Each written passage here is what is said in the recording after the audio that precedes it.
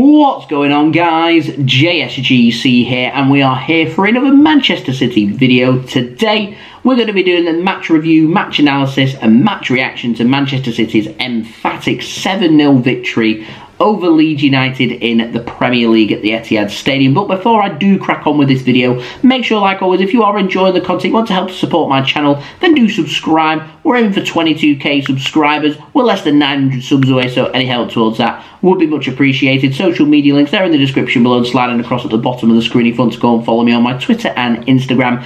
Email also in the description below if you're going to hit me up for any sponsorship for any videos or any general business inquiries. Leave a thumbs up if you do enjoy this video. Aiming for over 100 likes, so any help towards that again will be much appreciated. And do let me know your thoughts in the comments below of what you made of this brilliant performance by Manchester City. So let's crack on with this match review first. It's a game that's seen City have over 30 shots, 31 shots, 15 on target, 7 goals.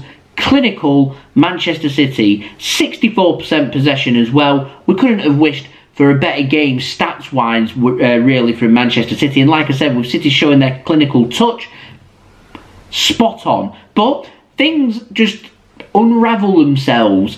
City get the first goal. It's Phil Foden. It sets us up really nicely for this game. 8 minutes in, we're always looking first 10, 15 minutes, get that first goal, put our opponents under pressure. And if the other team can get the goal against us, it puts us under pressure. So the fact that we've got the first goal is always the first thing that we're looking for. And that's that. Job done, ticked off. What you look for next? Second killer goal, and the fact that we got that in 13 minutes, Jack Grealish it was this time getting the goal for Manchester City, meant that Leeds had a mountain to climb. We doubled our lead. We've got that killer 2-goal cushion to play with. All we needed then was the third goal to wrap up the 3 points. And considering we got that before half time in the 32nd minute, this time Rodri, who in my opinion only on the pitch for less than an hour, got my man of the match for this game because he was so brilliant in the middle of the park for Manchester City, providing an assist and giving the ball to Kevin De Bruyne. Nice to see him get back in and amongst the goals and fire Manchester City to a 3-goal lead at half time. Then we come back. I was expecting when we came back out, maybe for City to get 1 or 2 more, just stay off Leeds, just ease the pressure and coast, so to speak, because that's the easier thing for us to do. We came out. It's just with the same momentum that we had in the first half. 49 minutes in, just 4 minutes after the restart, Riyad Mahrez threw a deflection from Firpo, finding the goal with an assist from Ilkay Gundogan, which is good to see as well, with him coming on in the second half for Manchester City for Bernardo Silva. Nice for Bernardo Silva to get a little bit of a rest as well. And then Kevin De Bruyne bagged himself a brace with what was, arguably the goal of the game, with a thumping effort showing well and truly that Kevin De Bruyne, he is back and back in amongst the goals for City, and another assist for the substitute Ilkay Gundogan as well. Now, Junior Firpo thought he was very lucky with a foul on Jack Grealish to escape not getting a second yellow card and being sent off in this game. That could have been even worse for Leeds, and this could have been an even more embarrassing result for them than what it was already. Then we got the 6th goal in the 74th minute through John Stones. I said on my live stream I fancy John Stones getting a goal with his foot, and then 5 minutes later of me saying that, he goes and bangs one in with his weaker foot as well into the roof of the net. Great finish, 6-0 to Manchester City. And I spoke about on my live stream as well that City are playing that well, we're creating that much, we might even get a goal from a header from a corner. And that's exactly what happened with our 7th and final goal. A corner comes in from Phil Foden, and there's Nathan Ake. He played well when he came on for Manchester City. There is a selection headache for Pep Guardiola going into that match against Newcastle. It's a good header from Ake, beats Meslier into the back of the net to make it Manchester City 7, Leeds United 0. What it means for the league table, though, most importantly, not only does it put Liverpool under pressure because they're now 4 points behind us with a game to play, and Chelsea 5 points behind us with a game to play, both of them playing on Thursday evening. It also means City now are playing catch-up on that all-important goal difference. We've now overtaken Chelsea's goal difference. We've got a 4-goal difference on Chelsea, and this Premier League title could well come down to goal difference. So the fact we've played catch-up on that and got a really big victory here is great news for Manchester City. We're only 2-goal difference behind Liverpool as well, which is great news too. We've played catch-up on that, and if we could put Newcastle United at the weekend to the sword as well, there's no reason why we couldn't have, by the end of the weekend, just before Christmas, have the best goal difference in the Premier League. And considering before this game I was a little bit worried about our goal difference and the fact fact that City, when we are winning and winning by 1 or 2, and Liverpool throughout the season have been getting a couple more goals than us, we've now reduced that deficit. It's gone from Liverpool having 45 goals in the season and Manchester City having 33 before this game. City have now got 40 goals and just 5 behind Liverpool. Yes, Liverpool have got another game to play beforehand on Thursday evening, so that's what we have to look forward to. But pressure well and truly on Chelsea and Liverpool going into them games this midweek for them. And so yeah, this is a professional, confident, comfortable performance from Manchester City.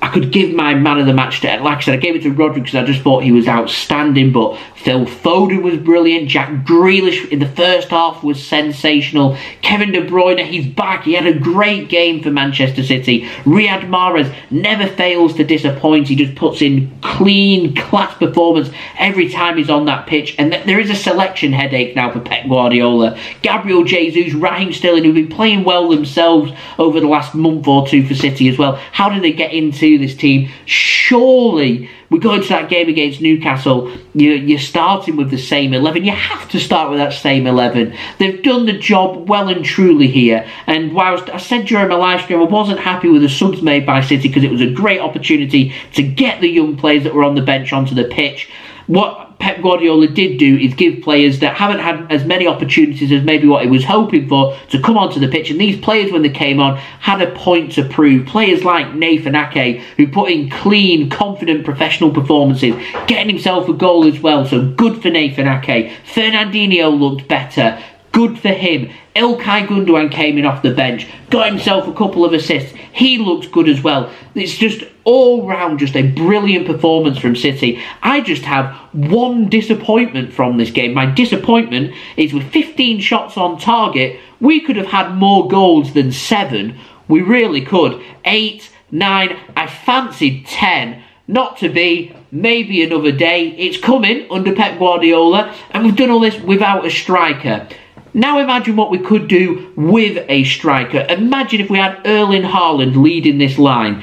Manchester City would be a force to be reckoned with, and he could be that little piece of the jigsaw that is missing in what is already a very complete jigsaw. A Leeds team who, to me, in my opinion, are a very good team, just completely taken apart. My analysis for this video, Leeds were just allowing us too much space. They weren't closing us down good enough. The defence was all over the place, and the biggest problem they had was space. They wasn't limiting that space. They wasn't closing it down quick enough. They were statuesque at times, some of their defence, and City were just playing around them. City have too much creativity, too much about them for Leeds' defence and midfield in this game. But it doesn't help that when you've gone 2-0 down after, 13 minutes, your game plan has well and truly been undone. And what Leeds now have, to me anyway, is a battle for relegation to make sure that they don't go down. Currently sitting in 15th place, and you've just been whacked at the Etihad Stadium by 7-0. I do fear for you, but we've got another team that's lingering down near the relegation zone in Newcastle United away from home on Sunday. We'll see what we can do against them and how they try and limit the space and what they do. But if Newcastle come with an open mindset like what Leeds United have in this game, I think this is familiarised as to why lots of teams park the bus when they play against Manchester City, because when you're nice and open, City will dictate the game and will annihilate you if you allow them. And I think this will probably discourage a lot of teams from wanting to play football against us, and we'll instead see lots of teams doing what Wolves did at the weekend, which is parking the bus. And City have proved time and time again that not only are we capable of beating teams that can park the bus, we can beat open teams as well. We look like the complete package. What we need to do, make sure we maintain this momentum and keep it up. We've got a game coming up against Newcastle. All focus now needs to be on that. So there we go, that has been the video. Hope you enjoyed the video. If you did enjoy this video, leave a thumbs up so I know that you enjoyed this video. Aiming for 100 likes, so any help towards that would be much appreciated. Don't forget also to leave your thoughts in the comments below. What did you make of this emphatic victory for Manchester City? Let me know in the comments below. Subscribe if you're new around here, press that red button, press the bell and put your push notifications on. Aiming for 22k subscribers, less than 900 subs away, so any help towards that would be fantastic. Check out my social media links, they're in the description below and sliding across at the bottom of the screen If you want to go and follow me on my Twitter and Instagram, my email also in the description below too, if you want to hit me up for any sponsorships for any videos or any general business enquiries. And I'll see you all again for the build-up to that Newcastle game and some more City content coming up soon for you guys to enjoy. So I've been JSGC, thank you everyone for watching, I hope everyone is safe and well, peace, ciao for now.